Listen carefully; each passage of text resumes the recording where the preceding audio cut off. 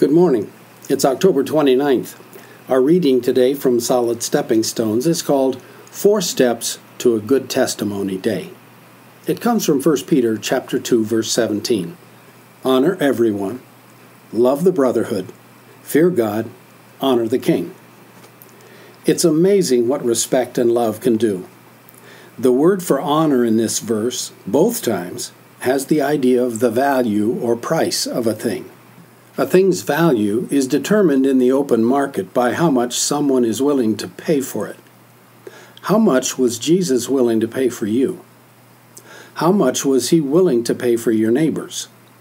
So, how valuable are they? How would they feel about themselves if you treated them like their worth in Jesus' eyes? How would they feel about your God if they saw, through your behavior, how much he values them?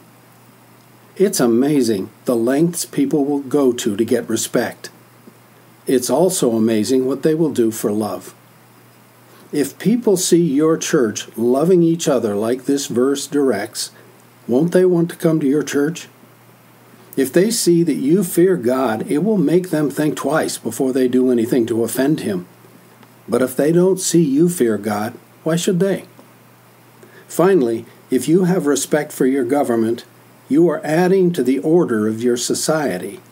But if you don't respect your government, you are contributing to social disorder. Do you think God desires social order or disorder? What kind of testimony is it to the world when we contribute to disorder? Today is 4 steps to a good testimony day. Respect people, love Christians, fear God, and respect your government. If you do these things, you will be amazed how much of your life falls into place, both with people and with God. Let's pray. Lord, I want people to see your character in my life. I want them to feel loved and respected when I am around, especially Christians. I want to respect the Father as you do, and be the kind of a citizen in my country that you were in yours. If you agree with that prayer, say amen. Your readings today are from Ezekiel chapters 1 through 3 and Colossians chapters 2 through 4. God bless you, and I'll see you tomorrow.